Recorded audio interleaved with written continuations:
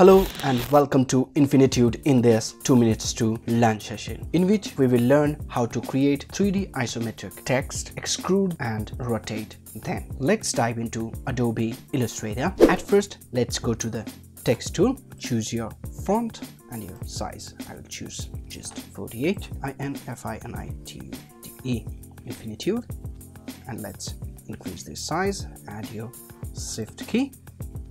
To make the text 3D, let's go to Effect and then 3D and Extrude and Bevel. From over here, we can specify the depth of the extrude value. Let's change the value to 40 and go to Position and change it to Isometric Top.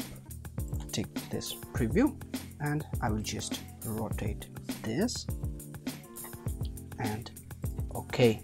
Now let's change the color. Let's go over here and change it to this. Now let's duplicate this. I will just add the Alt key and Shift. I will double click and select all, and let's type 2 minutes 2 minutes. Let's select. Let's position this at first. Now let's go to the appearance panel. If you don't have appearance panel, then you can go to Windows and select the appearance. Now let's go to 3D and change its value to the right. And let's preview. I am satisfied with this and select the OK. Let's change the lighting and this OK. We have successfully created the isometric top and right text. Now let's go and choose the rectangle grid tool.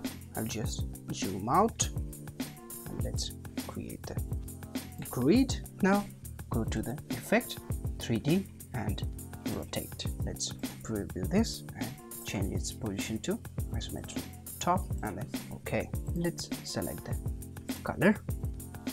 Now we can position this. Let's increase its size and let's position this and right click, arrange to the center back. By this way, we can use the 3D tool to create the isometric text, extrude and rotate the grid. Thanks for watching.